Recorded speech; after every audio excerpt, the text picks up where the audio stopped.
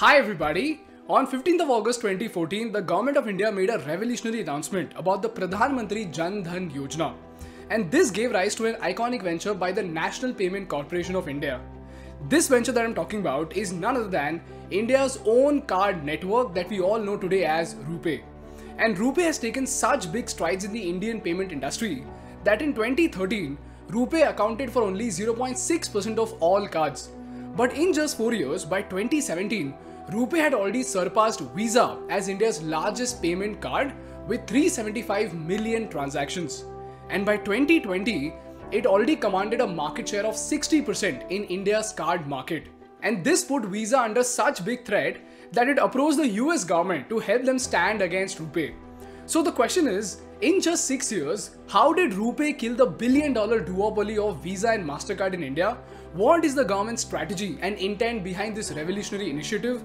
And most importantly, as citizens of India, what is it that we need to know about Rupay as to how is it going to affect the lives of the people of India? This video is brought to you by thefixedincome.com, but more on this at the end of the video. The first thing you need to understand is how does the payment ecosystem operate in order to carry out our transactions? So let's try to understand this with very simple examples. Let's say I have an HDFC Visa card with a 1 lakh rupees of credit limit. And Alan Polly is this clothing merchant with her account in ICICI. This makes HDFC the issuing bank and ICICI the acquiring bank. And this is how the transaction between us gets executed in the backend. When I enter my HDFC card details to make a 10,000 rupees payment, my card details get entered into the payment gateway of the website, which in this case, let's say is Razorpay. Here the value add of Razorpay is that it will help the merchant receive payments from different sources like credit card, debit card, UPI, etc. Now since I am making a credit card transaction, Razorpay will collect my card information and the transaction amount, and then it will pass it on to the merchant's bank, which in this case is ICICI. From then onwards, ICICI will capture the transaction and forward the information to my credit card network, which in this case is Visa. This is where Visa routes the transaction to my bank, which is HDFC, and requests for an approval. So basically, Visa is asking HDFC's system whether I have enough funds and what is the status of my account. So let's say my card is blocked, then this transaction will be declined. If I do not have enough credit limit, then this transaction will be declined. Similarly, in case of a debit card, if I do not have enough balance, then my card will be declined. And if everything is alright and if I have the required credit limit, then the transaction is authorized. This approval process is known as authorization.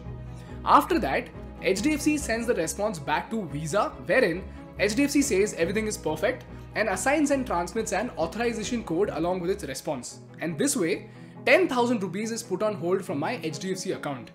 Then, Visa sends this approval to the merchant's payment processor, which in this case is Razorpay.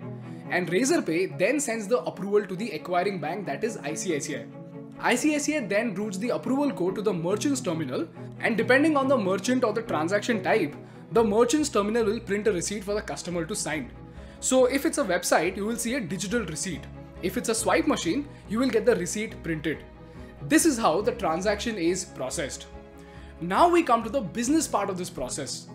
To carry out this transaction, the issuing bank or the customer's bank and the credit card network charge their fees, which together accounts for 3%, which is 300 rupees. This percentage could range anywhere between 1% to 3%. In this case, considering 3% fees on 10,000 rupees, 300 rupees is deducted and 9,700 rupees is transferred to the merchant's account. Now this transaction fees of 300 rupees is known as MDR or Merchant Discount Rate. Apart from that, Razorpay will levy a charge of 0.5%, which will eventually give the merchant 9,650 rupees. This is how the payment ecosystem works together to process our day-to-day transaction. It's just that for debit cards, there are two simple differences. Instead of the credit limit, the amount gets deducted directly from the bank account, so the repayment process is eliminated. And secondly, the MDR for credit card is way more than the debit cards. So while debit card MDRs are capped at 0.9%, for credit cards, the MDR is typically 1 to 3%. Now listen to this very carefully. Now this MDR rate majorly includes two variables. The first variable is something called the interchange fee and the second is something called the switching fee. Now I know that this is information overload, but don't worry, it's very simple to understand. The interchange fee is the fee that the issuing bank charges the acquiring bank. As in, the customer's bank charges the merchant's bank, which in this case, HDFC is charging ICICI Bank. And then the switching fee is charged by the card network to the issuing bank. In this case, it's Visa charging the customer's bank, which is HDFC. And up until 2014, Visa and Mastercard together were two of the most powerful players who had established almost a duopoly in the card network market of India. But this is where something crazy happened. This is where the government of India came up with a disruption using its very own card network, which is known as Rupay. On 15th of August 2014, the Pradhan Jan Dhan Yogna was announced, and this initiative mandated banks to enable zero balance accounts with deposit insurance and overdraft facility for the unbanked population of India. So from 2014 onwards, millions of bank accounts started opening up all across the country. By January 2015, this number grew to 125 million, and by January 2021, this number stood at 416.5 million bank accounts, with women in rural areas accounting for more than half of this number. And this is where, ladies and gentlemen, Rupay came in. In order to make card transactions accessible to the lowest economic strata of India, instead of levying a percentage charge like Visa and Mastercard, for Rupay, a fixed MDR of just 90 paise was charged, which was 60 paise to the issuer bank and 30 paise to the acquiring bank. And according to the Chief Executive and Managing Director of NCPI, Mr. AP Hota, this was a key differentiating factor that led to the enormous success of Rupay. And what followed next was nothing short of revolutionary. All Indian companies with an annual turnover exceeding 50 crores were required to offer Rupay payment options to their customers. And according to a data by the Department of Financial Services under the Ministry of Finance, 31.74 crore Rupay debit cards have been issued until now. And in just 6 to 7 years, the market share of Rupay shot up to 34.5% out of the 90 crore debit cards issued in India. But you know what? Then came another big announcement by the government of India, wherein it was eventually declared that there will be zero merchant discount rate for Rupay debit cards. And this put Visa in such deep trouble that now it is seeking the help of the US government itself. Now the question over here is, how and why did the business war between Visa and Rupay come in? And why did the government of India introduce the concept of zero MDR? Well, the answer to this lies in the fundamental problems existing in the Indian banking ecosystem. And here are the most important ones that prompted the government of India to launch Rupay. If you go 11 years back in 2011, back then close to 557 million people, which is close to 50% of India's population, did not even have a bank account. This was majorly because the banks demanded a minimum balance of 3 to 5,000 rupees from their customers. Now this may seem relatively fair to us, but for people like daily wage laborers, the contract laborers or our maids, this sum of money is their rental cost and their grocery budget for an entire month. Therefore, most people in the unorganized sector like our chai wala and bhelpuri walas, they refrain from opening bank accounts.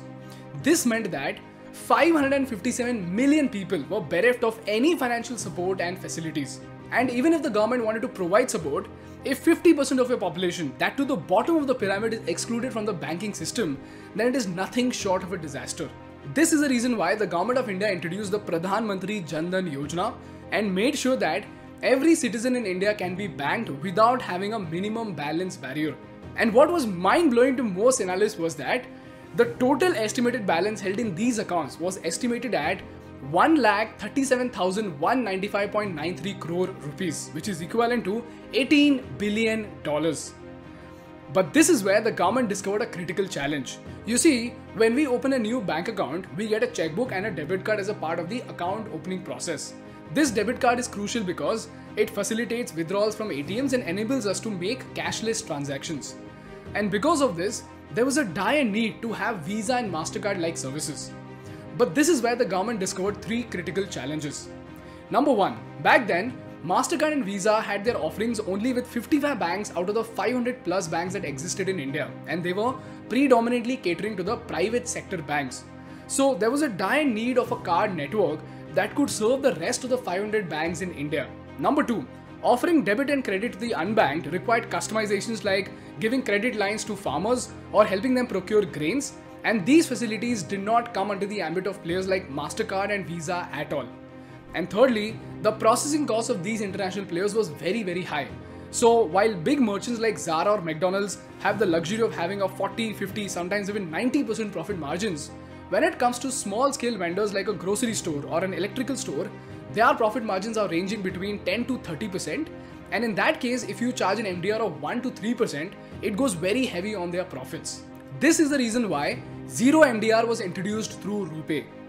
But now the question over here is, Aren't the banks incurring losses? Because now that MDR is zero, both interchange fee and switching fee has to be zero, right? So the question is, how is this even viable for the banks?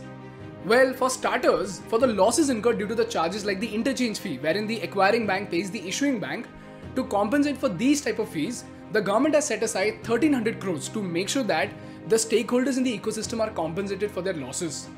This is how the government is on a cash drain to make sure that the bottom of the pyramid of India is included in the banking systems of India. Now the question is, what is the benefit of spending 1300 crores into making a payment service free? Isn't that a reckless use of the tax-based money? So the question is, why is the government spending so much money after all for a card network, and how can it change the lives of the ordinary people of India?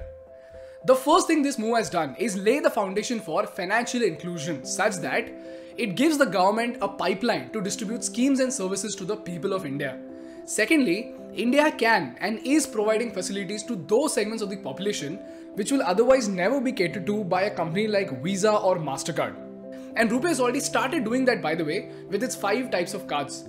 These card types includes a PMJDY debit card which comes with the added personal accident, death and total disability coverage up to 2 lakh rupees, the Mudra card which can be used to make multiple withdrawals and avail credits to manage the working capital limit in an efficient and productive manner, the Pan Grain card that can be used to avail automatic grain procurement facilities at the Pan Grain Mandis, and lastly, we have the Kisan Credit Card scheme which was implemented to provide need-based timely credit to support farmers for their cultivation needs as well as for their non-farming activities in a cost-efficient manner.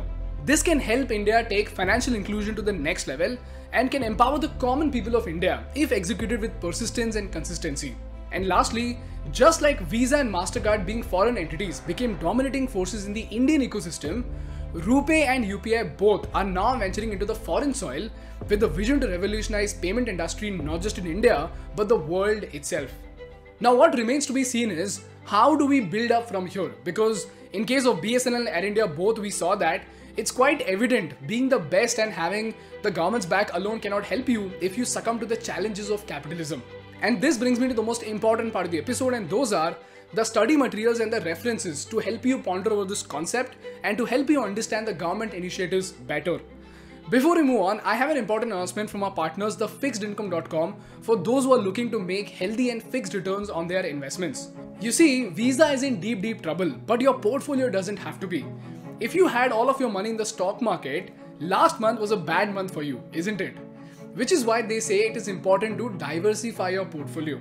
And right now it's a great time because there are a lot of new opportunities that are coming up for investors like you and me. And one such opportunity is brought to you by the fixedincome.com. The fixedincome.com allows you to invest in various types of high quality bonds like bank bonds, PSU bonds, tax-free bonds, sovereign bonds, gold bonds and many other types of bonds that can give you a fixed income after maturity. And not just that, you can even apply in bond IPOs using this app. You can start investing in bonds starting as low as 10,000 rupees and can get a guaranteed return on your investments. So if you want to make low risk, fixed return giving investments, download the app from the link in the description. Moving on, there are 3 things that I want you to think and read about to understand the government strategy with both Rupay and UPI. Number 1, check out the website of Rupay and see how is it operating and study how Rupay and UPI are being leveraged for financial inclusion in India. And more importantly, study the importance of financial inclusion and its impact on a country's economy. Secondly, do study how this move could go wrong. In my sight, it could play out in 2 ways. Number 1, if this initiative is not executed properly, then the 1300 crore wala number, which is only going to keep going up, will be nothing but a meaningless drain of cash. Number 2, since there are many stakeholders involved in the payment ecosystem, until a certain point subsidizing makes sense. But if it starts eating into the profits of the players like the payment gateways and the banks, then the incentive that these entities have in order to spread digital payments will fade away. And this will be nothing short of a socialistic nightmare. How and why, I want you to tell me in the comment section. And if not, just read through what others have to say. And lastly, I am attaching a few articles to help you get a deeper understanding of this subject. So go through them and do let me know what you think about in the comment section. That's all from my side for today, guys. If you learned something valuable, please make sure to hit the like button in order to make YouTube Baba happy. And for more such insightful business and political case studies, please subscribe to our channel. Thank you so much for watching. I will see you in the next one. Bye bye.